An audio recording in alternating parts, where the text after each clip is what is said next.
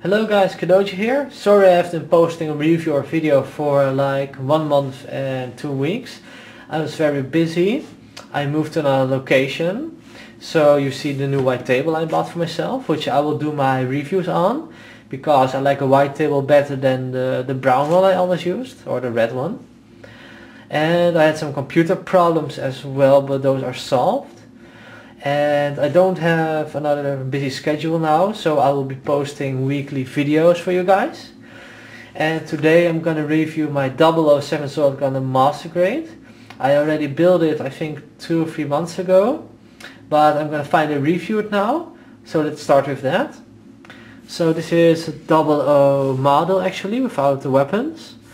And it's similar to the 00 Riser without the weapons, except these blue pieces here. 00 Riser doesn't have these blue pieces, because in this version 007 Sword Gun you can actually mount the knives on those. So that's pretty cool. So now let's take a look at articulation. So let's take a look at the head. So the head can go up and down like this. And I won't rotate it because I accidentally broke something in the neck of the Gundam. And I'm afraid if I rotate it, it will snap off again. So I'm not gonna do that. It's still pretty a bummer, but okay. Then you have these gen drives over here.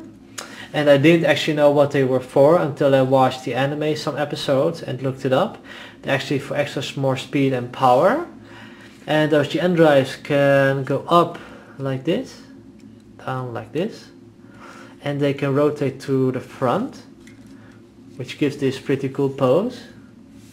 And they can also rotate to the back. And I must say, from this Gundam, the parts that you actually snap together are pretty loose, so sometimes, like you saw with the gen drive, it will come off. I don't think it will be much a problem if you just want to pose it, but if you want to review it and you want to like rotate everything, it will sometimes come off because they're pretty loose. So now let's rotate them to the back and the other gen drive as well. So that looks pretty cool, and it's actually for more speed. So let's put it back in normal mode again. Then we have the shoulders. They can rotate a bit or go up and down like this a bit.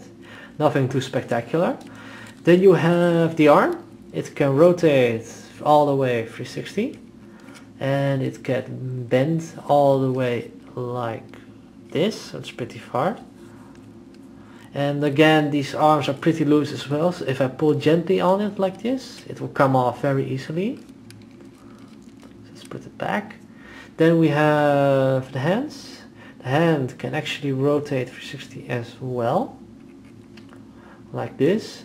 And these 3 fingers here are connected to each other, and they can go up and down. Then you have an individually jointed finger here. It can move as well. And of course an individually jointed thumb, which can move also.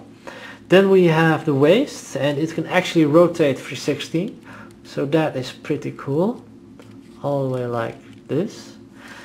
Then we have the side skirts, and they go up and down like this. And as you can see, you have a hole here, and you actually can mount some of the weapons in that, so it's really cool. And then the legs are very flexible, and they can go all the way 180 up like this.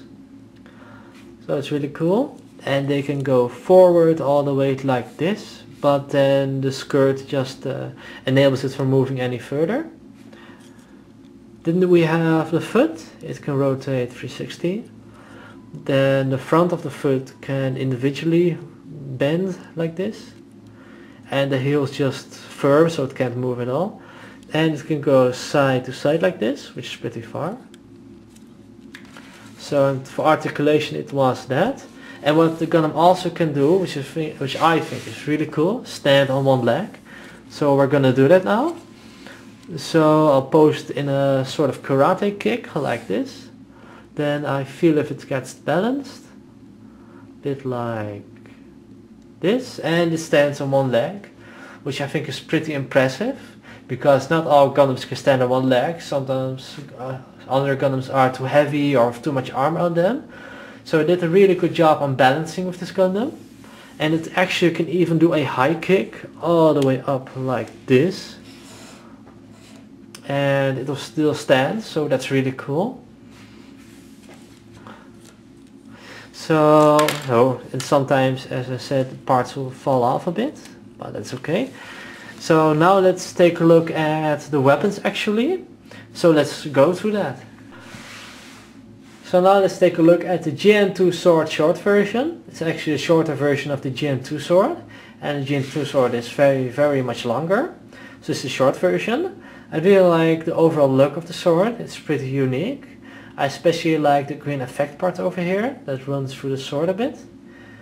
And it's really cool. So now let's equip it onto the hand. And it should actually snap on very easily. So I'm gonna open the hand. And you have a bag in this hand over here. And you have actually two holes here. So I'm gonna pick, you can actually pick either one of them. I'm gonna go with the bottom one. And equip it on the Gundam. And as you can see, it snaps on very easily. So it's really cool. And what it also can do is actually transform into a minigun. So we're gonna do that. So the handle comes off like this, and the blue part like this. Very simple. And then you have a minigun. So we're gonna equip that as well onto the pack in the hand again. So it will snap on very easily like this. And you have the minigun, which is really cool, and it's pretty sturdy as well. So if I rock the Gundam a lot, it won't come loose or come falling off. And of course you can really do cool poses with it as well. And it can also be mounted on one of the waist plates. So we're gonna make it into a sword again. And over here you have this peg, which comes into the hole on this. So let's equip that. Just press, and it's actually equipped. So I must say that looks really cool. So now let's take a look at the GN2 sword, so the longer version of it. And the longer version is very much longer, like this. It's, I think, the length of my hand. So it's really cool. And you can also equip it, and you won't have any weight issues because it's not too heavy for the Gundam, so it's pretty cool. Again, you have two holes. I'm going to choose the bottom one again. So press, and it fits. And the arms can fall off again because the Gundam is pretty loose. So I'm going to put it back like this. So, and this is how it looks with the GN sword. And if you rock a bit, it will come crashing down a bit eventually. But if you just pose it, there won't be any weight issues. It's not too heavy for the Gundam. So it's really cool. And again, you can actually transform it into a big gun. So you do actually the same as the GN2 sword version. The short version actually. So you put it like this. Then you actually equip it again. So just press. So the hand came loose again, okay. And it doesn't have any weight issues as well. It's not too heavy for the Gundam, except if you rock it like this, it will come falling down a bit. So actually, if you pose like this, it won't come falling down. So it's really cool. And the GN2 sword can actually also be mounted on the other waist plate. So I'm going to transform it into a sword again, like this. Then this peg goes into the hole in the other waist plate. So over here. So let's put it in. And then press like this. So now I have both the GN swords equipped. And I must say that looks really cool and pretty beautiful as well. So now I think I'm hitting the 10-minute mark. So I'm gonna call this part 1. And I will see you guys next time in part 2.